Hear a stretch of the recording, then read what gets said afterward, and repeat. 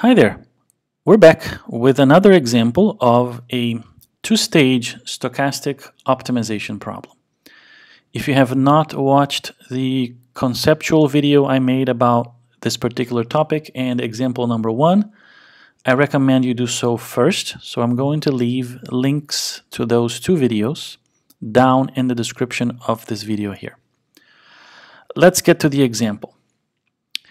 It's called Central Airline. So it's about an airline that is thinking of ordering a new airplane so that they can fly a particular leg, and they're debating how big a plane they need to purchase. More specifically, how should they partition this plane so that they can really extract the most they can out of the potential demand patterns that they have been observing historically. So let's take a look. The Central Airlines would like to determine how to partition their new aircraft that's serving the Boston-Chicago passengers into the three classes, right? First, business and economy. This particular size of plane that they chose would have enough room for 190 economy seats if it was all economy, right? But because the business and first class seats occupy a little more space, if they want to add the other classes, you can't sit really 190 people. And they say here that a first class seat takes the space of 2 economy seats, and a business seat takes the space of 1.5 economy seats. Now, we're going to assume some revenue numbers here for, aka the ticket prices. A first class ticket yields a revenue of $1,600, a business class ticket $1,100, and an economy class ticket $500. According to historical demand, they feel like the demand for seats can be either low, medium, or high. And within each of these three scenarios, there's a certain typical quantity of people that show up asking to buy seats in each of the three classes. So, for example, they believe that usually 40% of the time we are in a high demand situation, in which case there is a demand for 25 first class seats, 60 business, and 210 economy. And moving on, so there's a 30% chance that we will find ourselves in a medium demand situation for this particular leg, Boston-Chicago, in which case typically you see 12 people wanting to buy first class seats, 30 business, 170 economy, and similar numbers for the low demand situation. Now, one simplification we are assuming here is that regardless of which scenario we find ourselves in, the ticket prices are always $1,600, $1,100, and $500. If we wanted to change that, it would be very simple. I will show you later where in the model this change would be necessary. But I just wanted to point out that we could adjust the prices based on the scenario. And typically, I believe that's the case. If it's a high demand period, the tickets will cost a little more, right? Great. So following that framework of ours for the two-stage stochastic optimization, there is a today and there is a tomorrow, right? And in this case, the today is the following. I am the airline. I am purchasing this plane. I have to decide how to configure it. And once I buy it, the plane is fixed, right? I'm just going to fly that plane over and over, and I hope that the configuration I chose, that is how many seats in each class I have, I hope that that configuration is such that, on average, my plane brings in the most revenue possible. Of course, the plane will sometimes fly with empty seats in either or all classes, but I can't win all the time, right? That's a natural phenomenon. All I want is for this plane to be the best average plane, the best long-run operation plane that I could have. Some days I will be very happy with how full it is and how much I am selling in tickets. Some days I won't be as happy, but I know that this will be the ideal plane for my situation. That's the goal. So today's decision is I'm going to be calling the airplane manufacturer, for example, could be Embraer, and say I want this many of each class, right? So the today or stage 1 decision variables essentially will be how many seats of each class to have. So let's begin this here. So let me create 3 variables, right? F for first, B for business, and E for economy. Number of seats in each class to have on the plane. So that's what I have to decide today before I use the plane, right? Before my tomorrow. Now, what should be my tomorrow variables? It's not obvious at first. One way to figure that out is to think about the other parts of the problem that we're going to have to write down. And a lot of times thinking about the objective function when you're unsure of your variables helps you figure out what your variable should be. By that I mean the following. What kind of objective are we trying to use here? Well, it's a maximize revenue problem. Okay, great. What makes money? Well, what makes money is when we sell tickets. So essentially in each scenario, for me to be able to calculate what my revenue was, I need to know how many tickets I sold in each class, right? Because each ticket class sells for a different amount of money.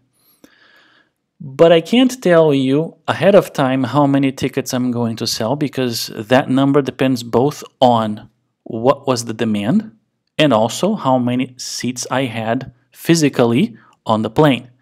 So because I need a number that I don't know, that number has to be a variable. So I have just concluded that I'm going to need for each scenario how many tickets you sold in each class. And this makes me my stage 2 variables, right? I'm going to call them SF to mean sales of first class, SB, sales of business, SE, sales of economy. And because I have 3 scenarios, low, medium, high demand, I'm going to have 3 SFs. How many first class seats did you sell in scenarios 1 to 3? How many did you sell in business scenarios 1 to 3 and economy 1 to 3. Great. Now that I have these variables, I can write down my objective. If I know that I'm going to be in scenario 1, well, each first class ticket sold in scenario 1 brings in 1,600. Each business ticket sold in scenario 1 brings in 11. Each one in scenario 1 sold of economy class brings in 500. But this thing in parentheses here happens to me how often?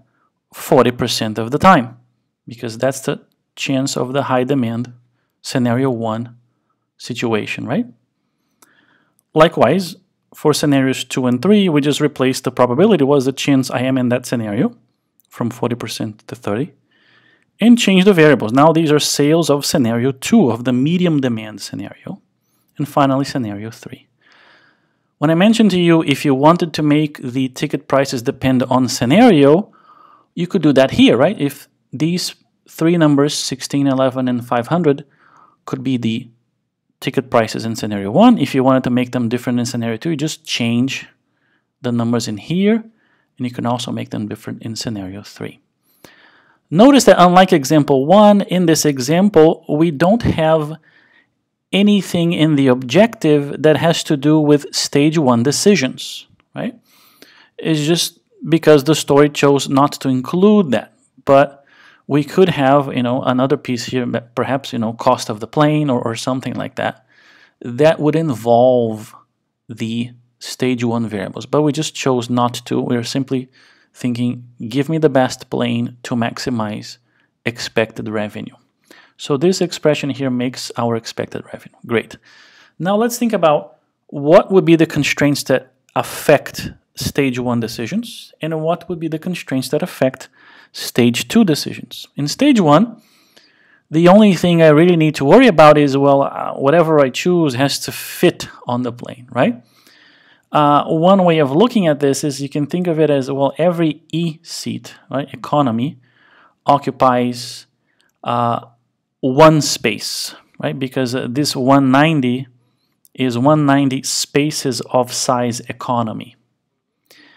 And every business seat occupies 1.5 of the space that an economy seat occupies, right? So that's why 1.5, how many business seats?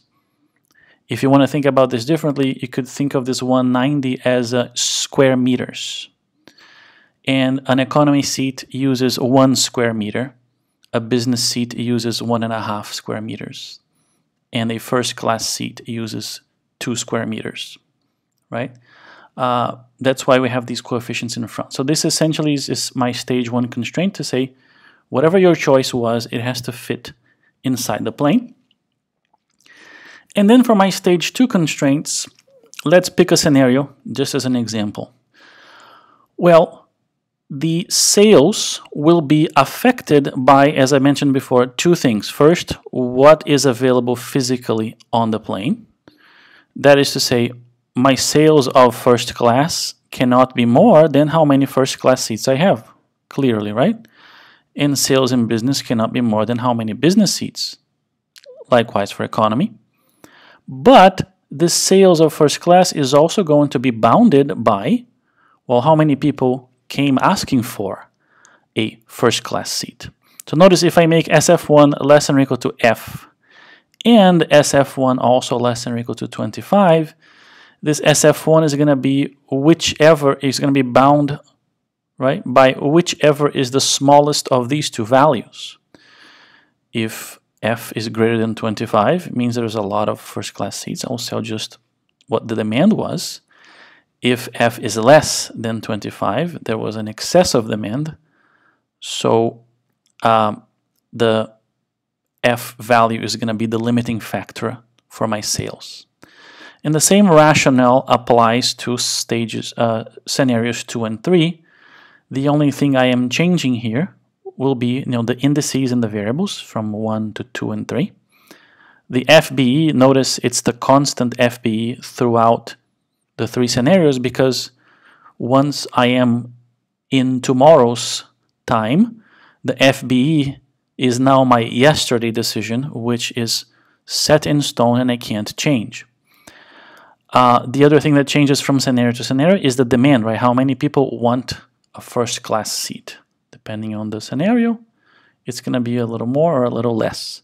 And these numbers here are coming from this table that we have, which is based on, let's say, historical data from this company's operation. And this pretty much is our model. We have the expected value in the objective, stage 1 variables, stage 2 variables, stage 1 constraints, and for each scenario in stage 2, they each have their group of constraints. All right, great. So we can go to Excel now and make this happen. Let's go over here. So here we are.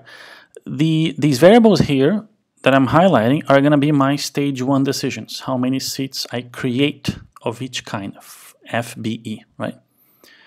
So to implement the space used constraint, I basically have to do a sum product, because if you recall, the expression was 2 times F, right, plus 1.5 times B, plus 1 times E. And this is the space used in terms of economy seats or square meters if you want. And that has to be less than or equal to the space available. Great.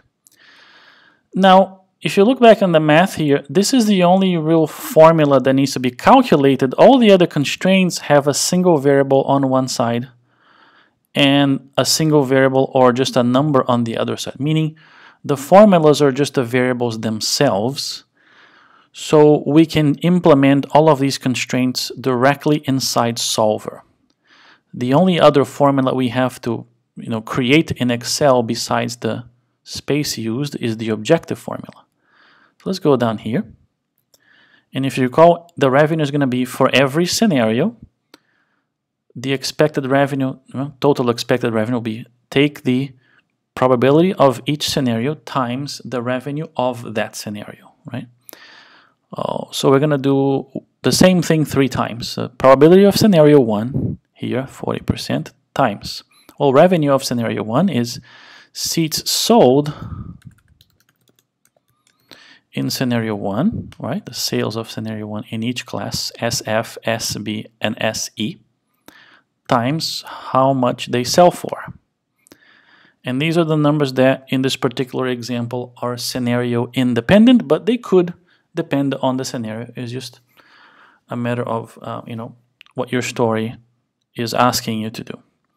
So this is the chunk of the expected revenue that pertains to scenario 1. And then we just repeat. Chance of scenario 2 times revenue of scenario 2 is sales of scenario 2 multiplied by the ticket prices. And probability of scenario 3 times how many seats are sold in each class in scenario 3 multiplied by the respective ticket prices. Okay, and this is exactly mimicking the mathematical expression that we wrote here. Great. So we're ready to go inside Solver and set this up. Great. So the objective, we just put it together. It's to sell B28. It's maximized because it's revenue.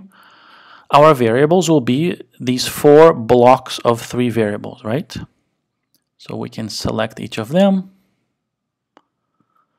and either type comma and then select the next block, or on the Mac sometimes comma works when comma doesn't work. You can also press down Command when you're selecting the other blocks, or if you click on this little button here, a new smaller window pops up, and within that window typically typing the comma in works as well. So I can select this block here, select the 3rd block, and select the 4th block. So just make sure you have the 4 blocks that are in gray inside this area here. Now what? Now our constraints, right? First, let's take care of the space. Space used in C6 at most, space available in C8. And now let's go back to the math, just look at this. For the 3 sales of each scenario, I'm going to say that they are both less than or equal to the value of the stage 1 variables, and the same 3 sales variables are less than or equal to that particular scenario's demand numbers, right? Great. And we're going to repeat this for the other 2 scenarios. So here's how this goes. Here we are. Sales of scenario 1 are less than or equal to stage 1 variables, right? And sales of scenario 1 are less than or equal to demand of scenario 1. And these 2 steps I performed, I'm going to repeat them for scenarios 2 and 3. So sales of scenario 2 are less than or equal to stage 1 variables, and sales of scenario 2 are less than or equal to scenario 2 demand. Finally, sales of scenario 3 are less than or equal to stage 1 variables, and sales of scenario 3 are less than or equal to scenario 3 demand. Right? So in here you should have 7 things because there are 2 per scenario plus the space limitation. Finally, let's make these variables non-negative and say that this problem is a linear optimization problem. So we want the linear solver. And now we're ready to run this.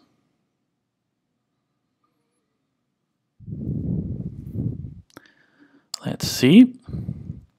Almost there. Okay, so let's take a look. As I mentioned before, there is no perfect airplane, right? Sometimes it's going to do well, and fly full, and sometimes it's going to fly with some empty seats, but it is what it is. Let's see what the decision here was. We chose to create the following plane. We add in 12 first class seats, 30 business class seats, and 121 economy class seats. This uses up the entire space of 190. And what happens to this plane in each scenario? Well, let's see. If we're facing scenario 1, I pretty much sell out the plane, right? 12, 30, 121, because the demand was all bigger than that. If we're facing scenario 2, we are also selling out, right? And if we're facing scenario 3, that's when we are a little under, because we had 12 first class, we only sold 5. We had 30 business, we only sold 9. But we filled the economy area, and because there was even more economy demand than that. Now, this plane is going to generate an expected revenue per leg of $102,410. As I said, this is the largest possible average revenue for a plane flying this particular leg with these particular demand patterns that we are using here.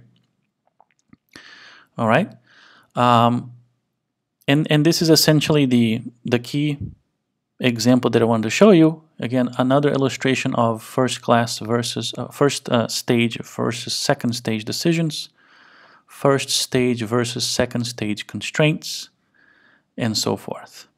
All right. One final comment that I usually make when I am showing this example is, if you recall, we looked back at a few videos back at the concept of sensitivity analysis, right? And, we're ordering this airplane and thinking, we may be committed to this particular model of plane that fits 190 seats. But maybe they have other models, and the next one up, could fit 200, or there may be some jumps there.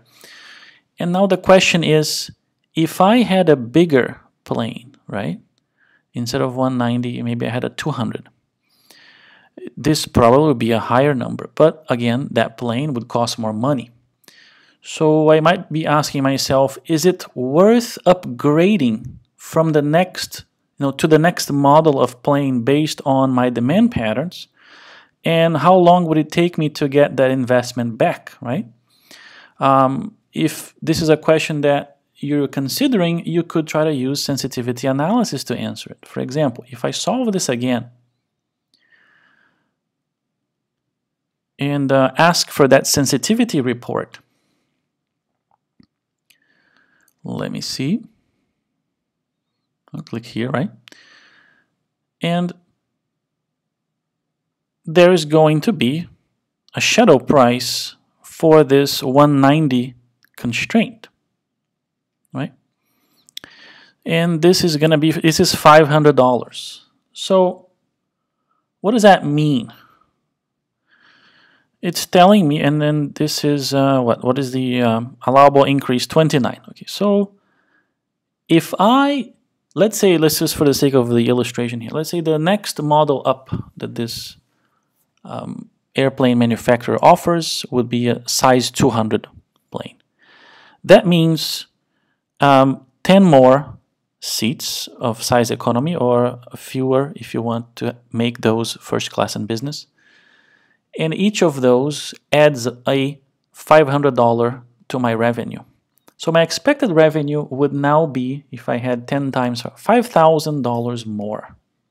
Right, so instead of 102,410, it would be 107,410. $5,000 more per leg. And then maybe you could do like a little quick calculation, or approximate calculation. Okay, $5,000 more per leg. I expect to fly, I don't know, 3 of these per day. So in a month is like another 90 of these. 90 times $5,000, $450,000. $450,000 more per month but this plane costs so many $1 million more than the current one, right? So at 450,000 extra per month, it would take me so many months to recover the investment. Is it worth it? Is it not worth it, right? So these are other kinds of considerations that you could start using this particular model to help you with. And as I always like to mention, and by now you must be tired of this, but I like to emphasize it, we never run or solve these spreadsheets only once, right? Once we put them together, they start to show us some interesting information about our problem that can trigger interesting questions. And by changing some numbers here and there and resolving, we gather more, insight and information about the problem, about the situation we are facing, which will help us make other decisions or even consider possibilities that hadn't crossed our minds before. All right, great. This is all I wanted to talk about regarding this particular problem. I hope you guys enjoyed this, and I hope it was useful, and also hoping to see you again here for the next video. Bye-bye. Thank you for watching.